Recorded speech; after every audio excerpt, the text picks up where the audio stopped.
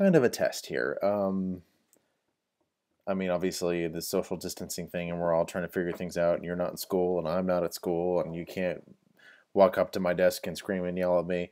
You can only do it through email. Kind of good for me, kind of bad for you.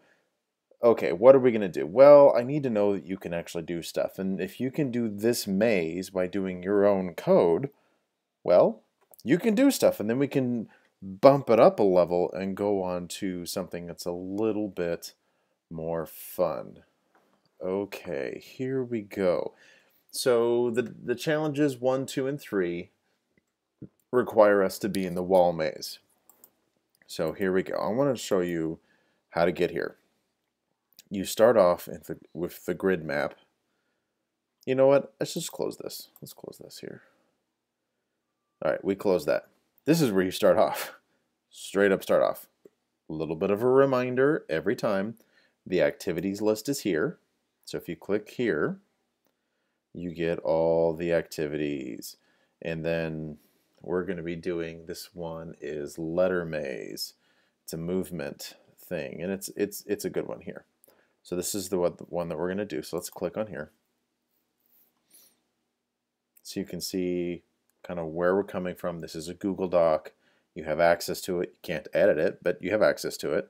I'm linking this in the Echo file. Letter maze, letter maze. Okay, so we need this playground here. And the playground is listed as wall maze. And there are 3 challenges. The first challenge, program your robot to move through the maze from start, this green square here, to finish the checkered square. Should be checkered white and red because that's how you finish races. Oh well. I hope you guys know how to do a maze. If you don't know how to do a maze, come out under the rock that you've been buried in, and you have to get from here to here and not cross any red lines. So here you go up, over, up, over, up, over, up, and go over this way, and then up, over, down, this way, up, turn, turn, turn, and you're done. You have to tell the robot to do that. And your code is going to tell the robot to do that. That's just challenge number 1. Okay, challenge number 2 is, okay, how about we challenge, instead of just going from start to finish, go through the maze, stop on each of the letters in alphabetical order, and then travel to finish. So letters, so we go A, here to B, back this way, up, over this, to C, then back down, here to D, then up, over, down, over, up, and then out. Okay? Okay. The VR robot should stop on each letter for 2 seconds. I'm going to be checking for that. Okay? All right, that's challenge 2. Challenge 3 is try it in reverse. Start here at the checkered flag. Oh, never mind. Let's actually read what it says here. Try it in reverse. Program the VR robot to move from start to D, C, B, A, and then back to finish. Either way, stop in each letter for 2 seconds. If you can get this thing to work that well, you're going to prove to me that yes, you can do this. And no, I don't think it's busy work, because the purpose of this is to get you really comfortable with movement coding of this robot. And then the next level that we're going to do after this is going to be starting to use sensors to actually tell the robot what to do. Okay, so let's get back to it here. I'm going to go ahead and close this because I have it open. I have 2 computers running right now. You guys know me and my big computer screens. A huge computer screen up in front of me. You can't see it, but it's there. Okay. So here we go here. Now, what do we do? Where do we start? Well, level 1, I need to work on the playground wall maze. Well, playground, what's that? Take your mouse, see the mouse here, nice and big. Come over to playground here. See if I can make my cursor big. Haha. Click on playground. Now the first playground is loading for me is the grid map. If you've been on a different one, it might load a different one. You want to change it? No big deal. Click grid map. and it opens a menu for you. Now it might look a little bit different for you because I'm doing this on my Mac at home, but it's a website and all the options are going to be the same. So I need, let's see, wall maze. So choose this one and click on it. Give it a second to load. Loading. Loading. Okay, here we go. I guess you can make this bigger. How do we do that? We hit the expand button. So if you want to make it bigger, you can hit the expand button and you can see it a little bit bigger. I think we'll do that when we go to test it. For right now, I'm going to shrink it, move it over here to the side, and I'm just using a click and drag. See the little 4 arrow cursor? Clicking and dragging this over here. Okay, so here's our code. When started. Now you can, this is wherever, you can put this wherever you want to. This is just a code map.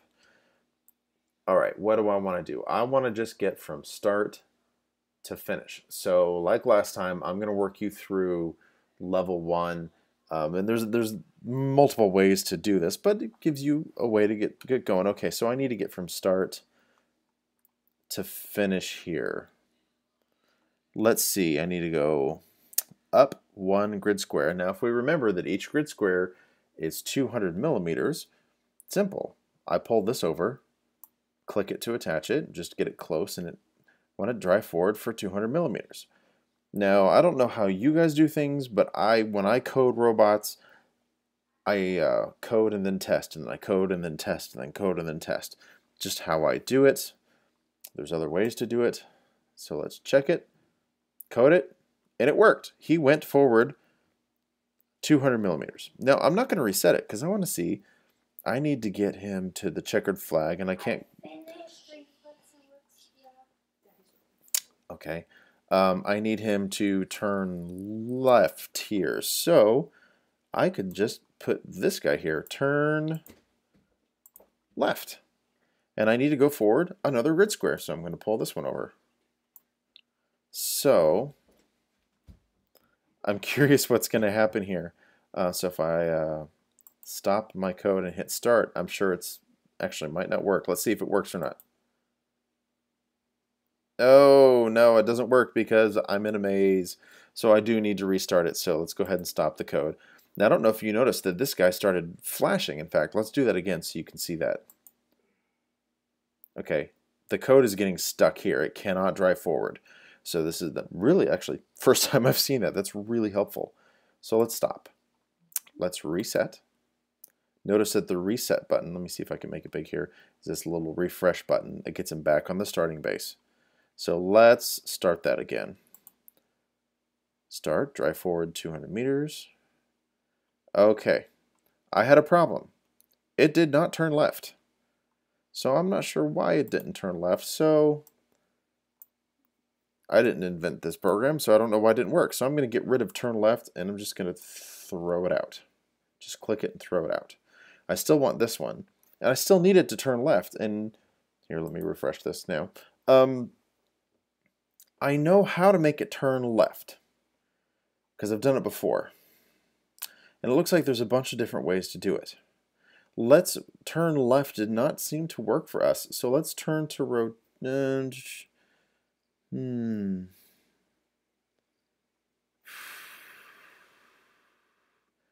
Maybe this one will work. All right, and guys, this is me looking at this. I want to turn left for 90 degrees. Maybe that will help us.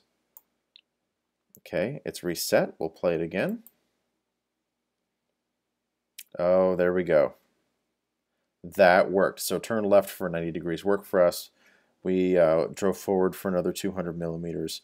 Now we're in this grid square. So I need to turn again. So, turn left. I want to see if any one of these works. Set drive heading to 0 degrees. Let's see if that works. 0 degrees is supposed to be straight up. And then I need to go forward for another 200 millimeters. Let's check this. Reset it. And see if it works.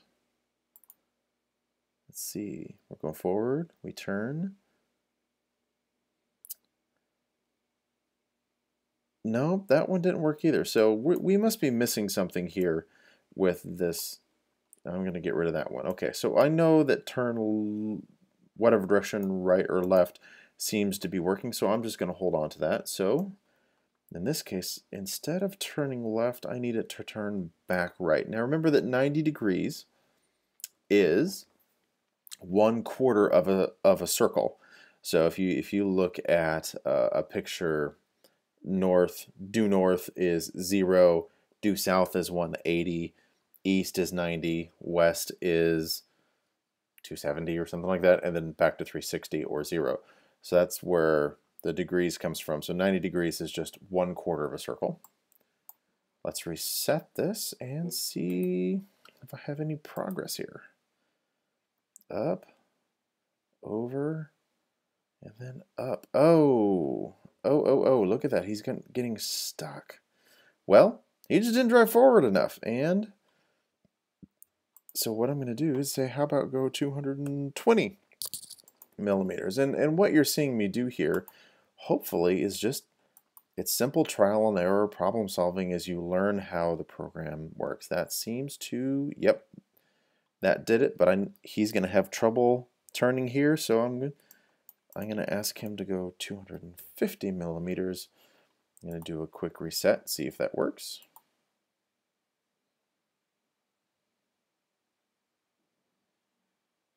Yeah, that's about where I want him to be. So I'm going to see if I can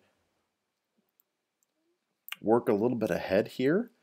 What I want him to do is I want him to drive forward. No, let's see. Let's turn. We need to turn left again. Okay, and then I want him to drive forward. But I have a feeling it's going to have to be, just based off where he is here, 300 millimeters. And then I'm going to want him to turn again, because once we get here, I need to go up. So, yep, that's turn right. And then we'll drive forward for another, let's call it 250, just based off what we've done before. And then we're going to want him to turn, no, don't want that one. I want this one. I'm going to want him to turn left for 90 degrees and then drive forward a little bit, maybe 250.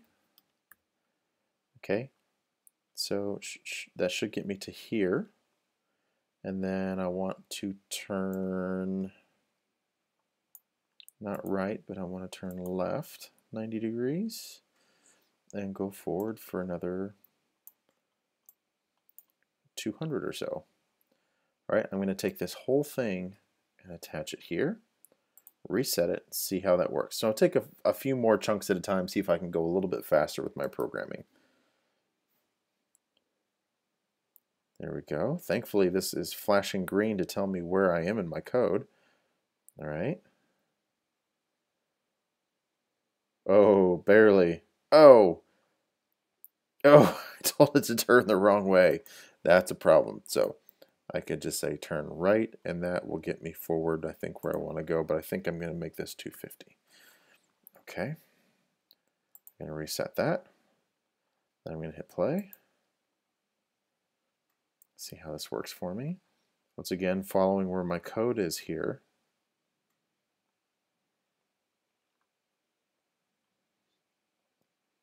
I'm barely skimming the wall there. But yeah, that puts me where I want it to go. Now, I'm not going to bore you guys with me trying to find the best way to write out the code to get it here, up, over, down, over, back, up, over. But you can do that. And really by the end of this assignment, if you're not really good and comfortable with writing code like this, well, you should be. Maybe you didn't do it. I'm not sure. Okay, so I want you to look over here. There's some other stuff that we're going to manipulate in the future. If you wanted to really have fun with this, you could, now we should have already used the pen. We did look at the pen. I could throw this in here at the top, move the pen down, and I want to set the pen color to black. I don't like black. There should be a purple option, but there's not. Okay, so we'll go with green. And here you can see where you've come and how you've done. So if So if the assignment was to draw, you could. So there you go, drawing the pin. There's other things that you can do here. Feel free, please experiment and see what's going on. I'm going to be teaching you guys how to use all of this in the coming unit, and hopefully by the end we can do some really cool stuff. But we're not there yet. And this is teaching you the concept of coding. Now, on a real robotics with real robots with VEX, it's a lot more complicated than this. But this will teach you the ideas, and that's just as important, because once you get the ideas, you combine them with the theory, and then you've got some really powerful robot stuff going on. Okay guys, that's the end of this video today. Good luck with this assignment.